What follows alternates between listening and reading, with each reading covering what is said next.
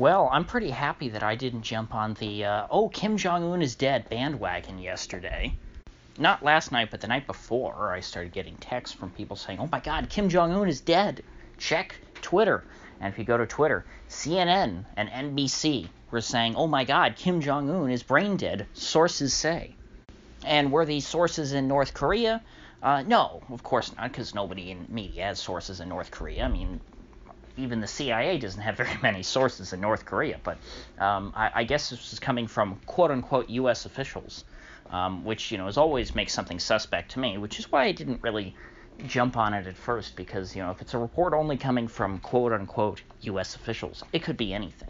Because as I stated just a couple days ago, I don't remember what I was talking about exactly, but I remember making this point that the U.S. intelligence uses their position as sources for media to dissipate or disseminate propaganda. And so something that is allegedly a leak from the government might just be more of a press release, and that's why a lot of journalists with let's say more scruples than your average CNN or NBC Pentagon correspondent calls these folks stenographers, not journalists. Because essentially they just write down whatever the CIA tells them and they publish it. And so the CIA says that Kim Jong-un is brain dead. Well, there we go. Katie Tur puts it right out. Kim Jong-un is brain dead. But already we've seen this story be pulled back a bit. Katie Tur had to delete her tweet, and I just can't stand Katie Tur. I wouldn't trust a word she says. So, again, glad I didn't jump on her bandwagon. She is just she's up there with Scott Wapner. I mean, no one is nearly that bad, but I just mean her attitude, the smugness, the contempt, really does remind me a lot of Wapner. Now, before I get to the updated story, Moon of Alabama, which is a blog that many of you might be familiar with, I would give them a read if you haven't, or if you haven't read them in a while, because over there they had a pretty interesting factoid that they discovered. They not using any anonymous sources, just using regular old Google. And they were able to deduce that, a lot of these news stories that were talking about Kim Jong-un being brain dead were citing a South Korean news organization. And they didn't specifically say which one in a lot of articles. I noticed CNBC did specifically name them.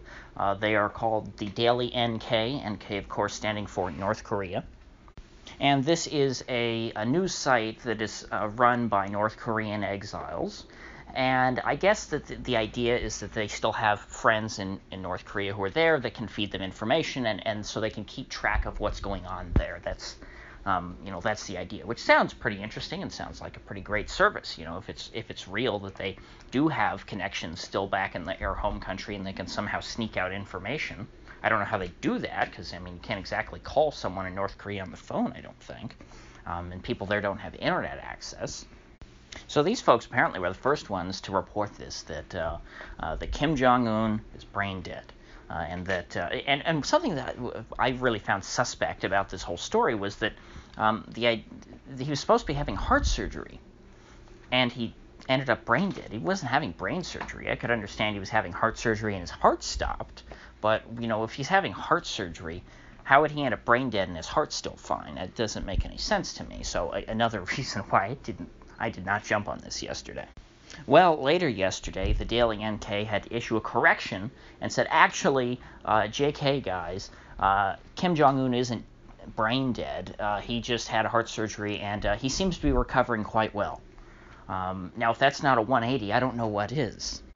And in a pretty satisfying fashion, Katie Tur had to delete her tweet.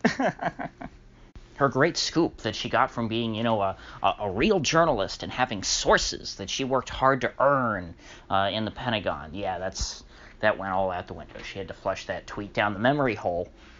Now, to make matters even more strange, I tried going on Google and typing in Daily NK, and the top story, on Google, that from this website is their correction to the story that Kim Jong-un, was brain dead. Oops, no, he's actually, just recovering fine from his surgery, like you would expect from heart surgery. And when you click on it, I cannot open page. So it looks like they've taken this down. I went on just their front page, and their website loads just fine. And this story, which you would think would be the top story, it's a correction to a saying, oops, we messed up. The leader of North Korea is not actually dead. That you would think would be at the top of the page. It wasn't anywhere on the front page that I could find.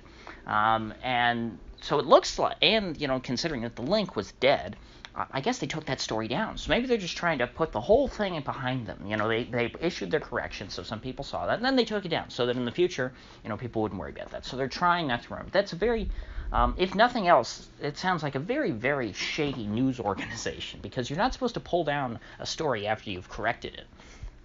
The whole idea of a correction is to correct the record, so you want to leave that up.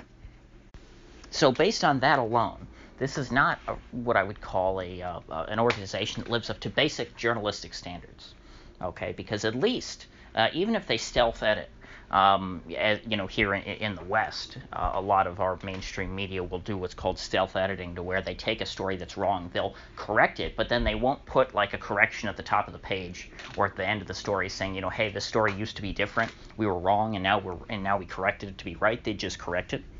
At least they would finally, at the end of the day, have the correct story. They wouldn't just take it down like these folks did, because they're, I guess, embarrassed. But it turns out there's more to the story on this Daily NK publication. Moon of Alabama, I guess, tracked down that these folks are actually funded by the NED, which is the National Endowment for Democracy. And those of you who aren't familiar with the NED, they're a particularly sinister organization, or I shouldn't say sinister. I mean, they're just they're exactly what you would expect from the CIA, because that's what they are. If you remember, back in the 70s or so with the Church Commission, I believe it was, and other issues that were going on, the CIA was kind of under pressure. And so they had to calm down on a lot of their more egregious acts of overthrowing governments and things.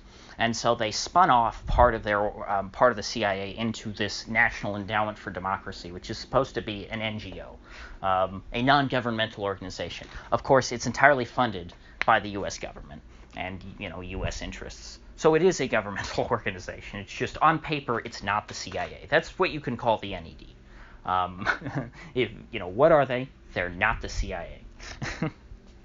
They just do the CIA's old job of trying to fund, people who are who would be favorable to the U.S., who are from countries whose governments are not favorable to the U.S. They fund dissident organizations and stuff like that, which, again, is not altogether a bad thing, but you have to understand why they're doing it. They're, doing it out of cynical political reasons. Because remember, democracy is just code for, governments that agree with the United States.